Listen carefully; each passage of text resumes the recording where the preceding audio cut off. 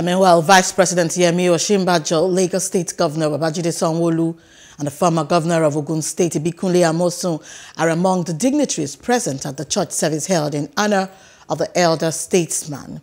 The service ongoing at the Cathedral Church Marina CMS Lagos also had in attendance Chief of Air Staff of the Nigerian Air Force, Air Vice Marshal Oladayo Amao. We're now being joined by our correspondent, Paul George, who has been covering the event. Hello, Paul. Hello. So good to have you. So good to have you. Please, can you bring us up to speed with the ongoing event? All right. Right now, we're at the Cathedral Church at Marina CMS, where we have people gathered here to pay last respect to the former head of interim government, Chief Ernest Adegunle Shonekan. And we have members of the Nigerian Army band here. We have members of the Nigerian Army. We have members of the Nigerian Police Force, and we have members of the Nigerian Navy. And we also have other paramilitaries who are here to ensure that we have free flow traffic. They also ensure that everybody is COVID-19 compliant.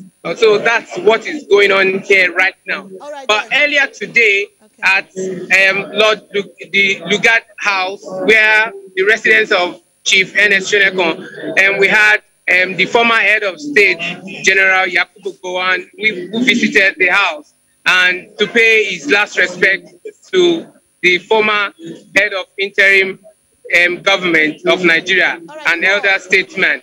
But right now, we're still at the Cathedral Church, and the church service is still going on.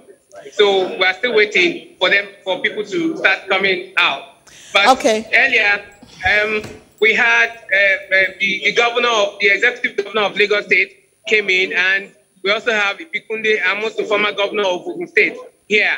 The vice president of Nigeria, Professor Yemi Osinbajo, is also here.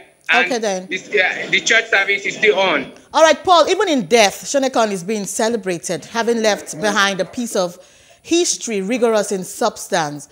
What can you say about this? Well, from the tributes pouring in, a lot of people have eulogized him. They said he's a man of simplicity, just like Dapo Abiodun, the governor of Ogun State, said yesterday. And of course, the governor of Lagos State, the executive governor of Lagos State, Babajide Sanwo-Olu, also said he's somebody who Nigerians should emulate.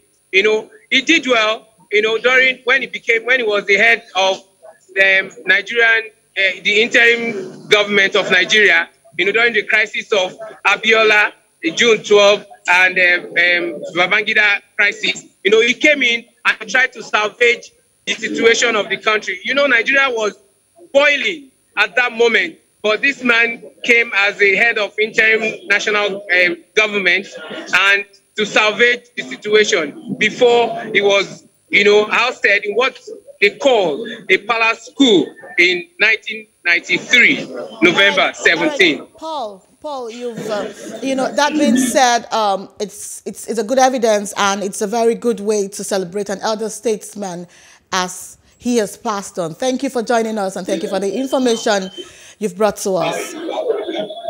Thank you so much. Thank you so much. Hello. Hope you enjoyed the news. Please do subscribe to our YouTube channel and don't forget to hit the notification button so you get notified about fresh news updates.